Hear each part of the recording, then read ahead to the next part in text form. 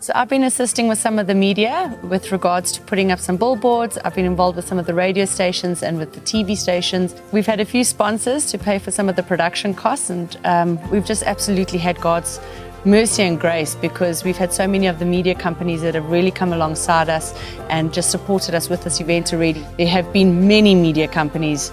There's such a long list for me to even list everybody, but the companies that have just really given us their space. So I'm just even in awe of the favor that we've had, that God's given us. I've got such a heart for this nation, and I desperately want to see change. I believe God loves South Africa, and I believe there's so much more that God wants to do in our country. We are going to see change. I know that God is going to move. There's going to be something different that happens in South Africa, and it moves from South Africa through the rest of Africa. They say from Cape to Cairo is some of the prophetic words that have been spoken over this nation, and I just really believe that people need to come together, serve, stand together and pray, and we are going to see a shift in South Africa.